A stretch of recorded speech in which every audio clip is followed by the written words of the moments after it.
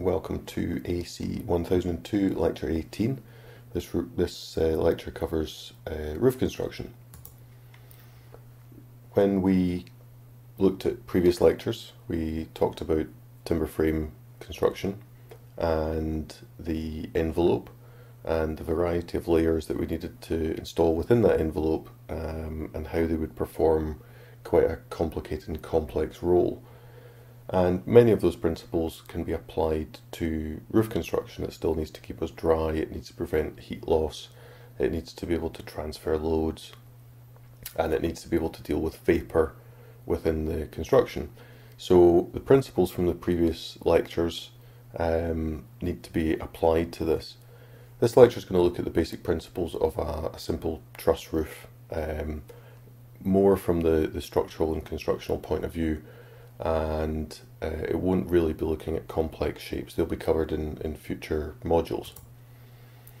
So our basic shape for a roof is a triangle. We have a pitched roof in this country as the predominant shape, and this tends to be the same for most places that get a significant amount of rainfall. We want to be able to take the rain that hits the building away from the building down to the eaves, into the gutter, and take it away from the building as quickly as we possibly can. So we install a pitched roof shape to allow gravity to help us do that, to avoid the possibility of water getting into the building. So there's our little man in his house, and we've got our pitched roof shape. And any roof is going to have loads applied to it. It's going to have dead loads, its own weight, the weight of the materials, the slates, the tiles, whatever it is, and any live loads, snow, water sitting onto it. And those are going to be pushing downwards through the construction and hopefully be taken down through the walls and down to the foundations. But the tendency for that simple shape under load would be for it to deform sideways. The building would want to spread, or the roof shape would want to spread. The eaves would want to push outwards. So we need to find a method to stop that or to mitigate against that. And the normal way would be to transfer our pitched roof shape to a triangle, so that we can install something at the bottom of the triangle to restrict the pulling force of those two eaves pulling apart. So we would install something at the bottom which works in tension. And if you think back to earlier lectures where we talked about compression and tension, when those 2 points are wanting to move apart, we need something in that point that's going to be under tension. So within our house we probably have a triangle for a roof, which starts to become a truss, and a truss is a system. The sloping elements going up towards the peak are the rafters, and the red element shown in this image here would be the tie, which ties them together. It's sometimes called a collar across the bottom, or if it's further up the roof, but effectively it works the same way. It's tying the two together and working in tension. So transferring our basic diagram into something that looks a little bit more like a construction element, what we're talking about for timber frame is usually timber elements, which would be a mixture of rafters, which are the elements that go up towards the peak, that slope, and then the tie that comes across the bottom. And when we apply our load to that simple shape, we can see that the load coming downwards onto the roof is going to push these things downward. They are not going to be able to spread from that point outwards, and they're constrained at the wall head, so they end up under compression, and this element along the bottom ends up in tension. And that's okay for very small roofs. But as soon as we start to get larger, we either have to make these elements much thicker to be able to deal with the span from the top to the bottom, or the roof would start to deform. so it would start to bend inwards if it was relatively small elements. So we tend to make roofs a little bit more complex, and a very simple version would be to install various posts and struts within that to kind of increase the efficiency of the truss as a system. And if we apply loads back onto that, we see that the various elements start to work in slightly different ways. We're still pressing downwards onto the roof for the weight of it, but some of that load's actually being pushed downwards to this point here, where these two elements are constrained against each other, so they end up working in compression. They're being squeezed in length, and because this point here is then being pushed downwards by those two loads, the post element in the middle ends up working in tension, and the two ties, or the single tie along the bottom, works in tension. So the whole thing for a wider roof would have to be a bit more complex, and we would have to consider what the various roles of all these struts and posts would be within that system. And there's a number of different ways that we can frame these things. We can have a very simple roof, which is our king post in the top corner, going through to the fink truss, which is probably one of the more common that we would see in house building, volume house building. We would then, if it was a longer span, we'd maybe be looking at something like the double W at that point. The ones that say cantilever, what they're really talking about is the fact that they're supported at those points there, and we have a width of the cantilever or a width of the truss that then projects out beyond that. So these are very similar ways to do it. If we were looking to occupy a space, we might use the room in the roof truss down at the bottom to be able to give us space that we can occupy, and we'll look at a couple of those in a little bit more detail.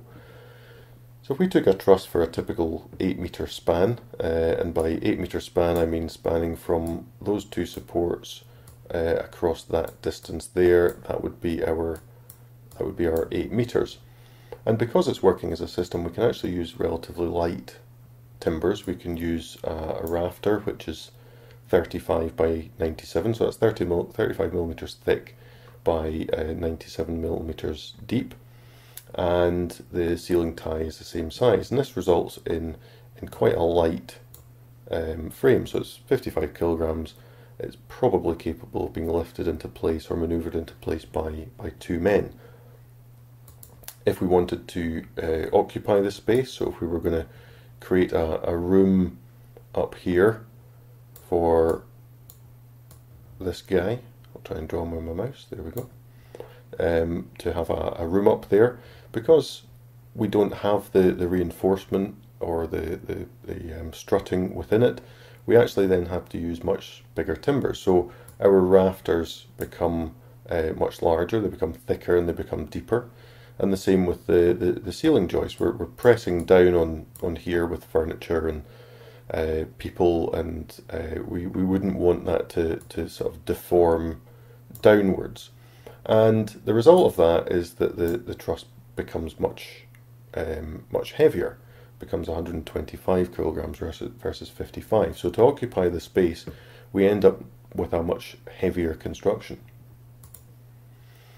And the way that most trusses are made is they tend to be timber whitewood, which is a kind of or spruce or pine or something along those lines. Most of them are treated timber, so they're treated with something to stop insects attacking them. And if you think back to the traditional timber construction lecture, where we're looking at the history of timber frame, where most of the joints were made by joiners making mortise and tenons and putting pegs through, modern trusses tend to be made by using gangnail plates. So these are metal plates, galvanized steel plates, and there's a series of holes that are punched into the top of the plate, and that little hole then folds out and becomes effectively a little flat nail. So on this plate there's tens or perhaps 100, I don't know, not going to count them, numbers of little nails that can come across, and that spans between two pieces of timber and then is pressed into place, and that acts to join them together. And then to make a single roof from a number of different trusses, it really is a case of laying them side to side, and the spacing between them tends to be 600 millimeters. So 600 millimeters is a standard size that we use all the time, and I've talked to you about this before. It's related back to standard lengths of or widths of building materials, and these trusses would be set one against the other to join them together and make sure that any kind of forces pushing against them in various directions can be shared amongst the whole roof. It would be normal to install a number of bracing rails or bracing rods.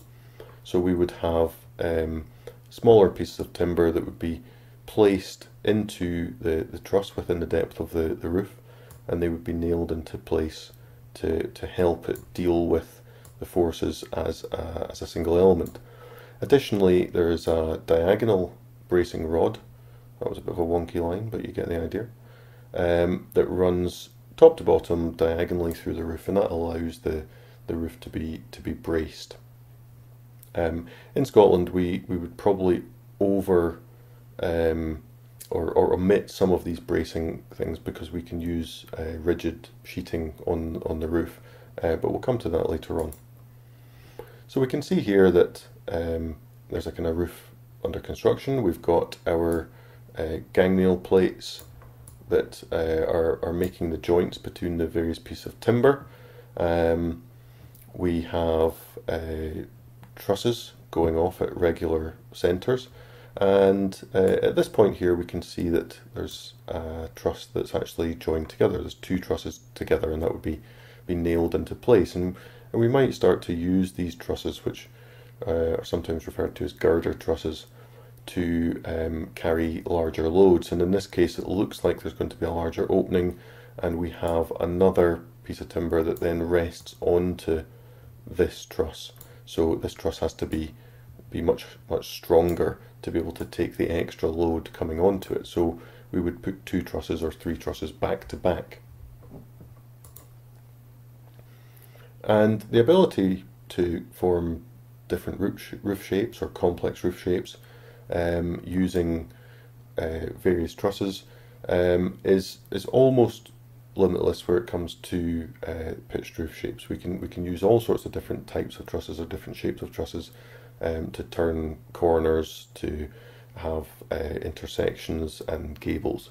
And if we look at a couple of the details of that, we can see that using different types of trusses or different types of rafters in unison, we can form a flat top hip or an L return or a T intersection. We'll look at the T intersection a little bit more detail, a little bit more closely. So what we have here is standard trusses that span out that way, and they're repeated across the roof at regular centres, and they come down to a common point down at that point there, where they would sit onto this yellow element, which is a compound girder. So from a couple of slides ago when I was talking about where a truss has to carry a more significant load, so we would double them up or triple them up, this is a triple howe truss that's nailed together, and it's taking the ends of all these other white trusses onto it, and it's spreading the load down. And then to be able to fill in the gap behind that, we would use ever decreasing triangles or smaller trusses to be able to form the shape as it meets the roof behind it. And that would then form a valley which runs down the roof in that kind of shape, which on this little diagram is that part there. So how would we take these trusses and actually make them part of our system? Most trusses are going to be delivered to site, manufactured off site by a specialist truss manufacturer. There's plenty of them about, and they would do the engineering for it. They would figure out the loads, they would figure out the size of the timbers, based on a design drawing that we would give them. And we would normally install these at the same centres as the trusses, so we would try and match them up so that the loads were being able to be transferred directly down from truss down through the frame and right the way down to the foundation at the bottom there. And the way that they're attached to the roof is by means of a truss clip. So this is another galvanized steel element that allows, it's got a number of nail holes within it, and that allows it to be fixed to the frame. And then there's a pocket within that allows the truss to be able to sit into that, and then we can nail that sideways. So it's a way of being able to create a joint that changes direction. And that stops the roof being able to, or the possibility of the roof being uplifted by wind blowing into it. So it brings it back into the whole timber frame as a system. And then once we have that installed, the layers are very similar to the timber frame beneath it. We have a rigid board, which in Scotland is called sarking, and that prevents the roof from racking, keeps the trusses in line, stops lateral forces from distorting it, and it also provides a nice surface to be able to nail slates, or to fit battens for roof tiles, and to fit a breather membrane. And in Scotland traditionally this would be timber boards. We would use 20 by 125 treated timber boards with a little penny gap between them, so it's a gap about the depth of a penny, so 2 millimeters or something like that, and that just allows a little bit of air movement between it. And then over the top we've got our breather membrane. So it's very similar construction to the side of the wall, where we have sheathing and breather membrane before we have our covering. We would do the same on the roof. The little note there saying in England they tend not to use this rigid board, but what they would tend to do is allow the breather membrane to sag between the rafters, so there's nothing rigid there, so they would need a lot more bracing. So in conclusion, a standard pitched roof needs to be designed to deal with the loads that are applied to it. So that could be dead loads and live loads. And it needs to be able to transfer those loads downwards through the roof to the foundation. But because there's loads applied to it, there's a possibility that the roof could deform. So we need something at eaves level to be able to prevent that, to stop it from pulling apart. So aspects that you should take from this lecture are that tie beam is required to stop the truss from spreading, that when we have a wide span of a truss, the truss either needs to be heavier or more complex, and that complicated roof shapes, so gables and T-intersections, can be formed using standard trusses and specialist items, and that the roof is attached to the timber frame by means of truss clips. Okay, in the following lecture we'll look at where we would put insulation within a roof, and the two basic types of roof with regard to insulation and ventilation, and some of the layers that are involved and some of the materials that we might make the roof from. So thank you very much for listening, and if you've got any comments about the lectures, please let me know.